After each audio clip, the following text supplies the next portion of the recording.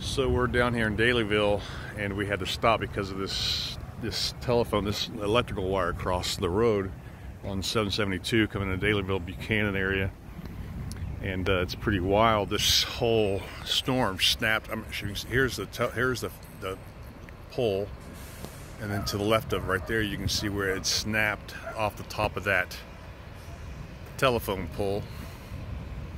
And then the road's closed right now. Did it hit you guys, or you just stopping traffic?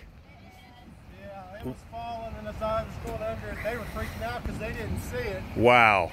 Yeah. I didn't understand why he was coming to such a quick roll. Wow, that's crazy. It stopped us. Then we had 2 cars go underneath this damn thing. Oh my gosh, so it must have scraped the top of their car, huh? Yeah, it did. Yeah, it's a wonder it didn't kill Oh.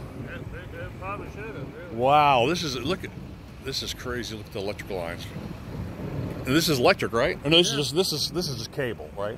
This is just supporting cable to support the. I'm not sure. This one's the electric. Yeah, I think that's the electric. Okay.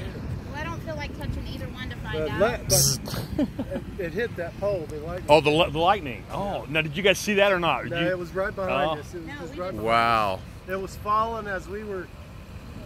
So there. Going underneath. Wow, that is crazy.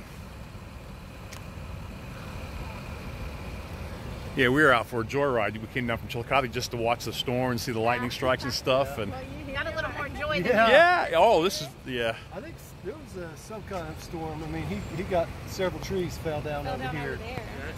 That's my uncle's place right there. Oh yeah, look at all those trees. Wow, it came. Because I read. Did you guys read that? Are you guys from this area? Yeah. Because they had like 2 tornadoes like this. Yeah, I read that. Look at those trees down right there. Wow. You've never met a real life storm chaser. My wife called. I am not. I'm a weenie. I'm a weenie.